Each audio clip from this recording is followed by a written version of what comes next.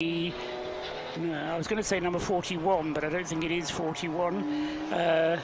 Looked like a 2-digit number, and the second digit was a 1. And the only man I can find that fits that bill is number 41. But as I say, it didn't look like a BMW to me. So we're going to have to rely on the timing screen to tell us. It could have been 311 actually. That would fit the bill of Porsche Boxster. Yes, it was a Porsche. So Chris Pruden, Warren McKinley, I would go for the source of the smoke. And it looked a bit oily, but I think the car got itself out of harm's way to the right-hand side, and so we're going to be able to continue the race without any need for a safety car or a code 60. Fingers crossed, he said. And as I say, we'll hopefully be able to see that one continue on through.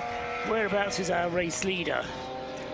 Past you, coming back towards me at the moment. Yes, absolutely. On towards the Wellington Straight is our race leader, Alex Taylor, just about to go through the double waved yellows up towards Brooklands. Okay, so still yellows being shown there to deal with that Porsche that came to grief. Looking for Alex Taylor to come through now.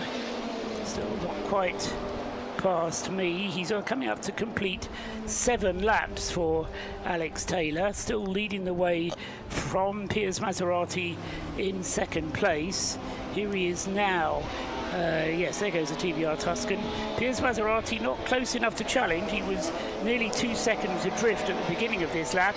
It's now over 2 seconds, 2.3 seconds first to second, and then Stuart Dayborn in third place there with his TVR goes through, closely followed by Tom Mensley's BMW, and then next up it's Adrian Clark's Porsche, still waiting for that one to come through. The leader's already up with you, I suspect, Kieran.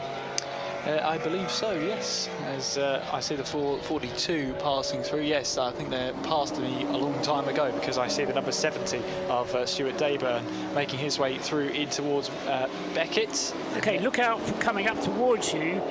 What's going to be the battle for 5th place? That's the bright orange 928 Porsche, car number 92, followed by number 9, followed by number 40. Very close together indeed with you at the moment. They are indeed, as it's the 92 of Clark ahead at the moment. Back onto the power they all go then. And yeah, the number 40 car, which is Stephen Summers in that Lotus Elise 1, you can tell going through in towards Beckett, it loves that Maggots and Beckett section, as a Lotus you would think would in terms of philosophy, but it is lacking when it comes to the power. When it comes to Wellington Straight, it does fall away slightly.